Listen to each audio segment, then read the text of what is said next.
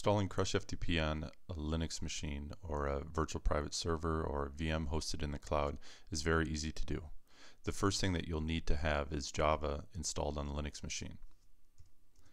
In this example, I already have Java installed, but the command I used was yum install and then the Java package name.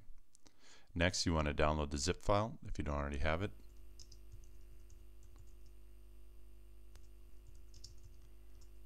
I've already downloaded the CrushFTP7 zip file. Unzip it.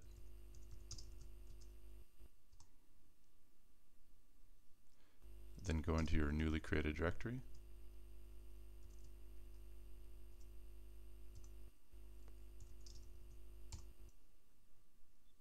And we need to create an administration user that we're going to use to manage the server.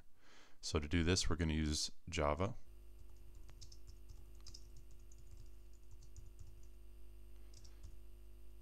And -A stands for creating an admin user. We're going to call it crush admin, and we're going to use the default of password.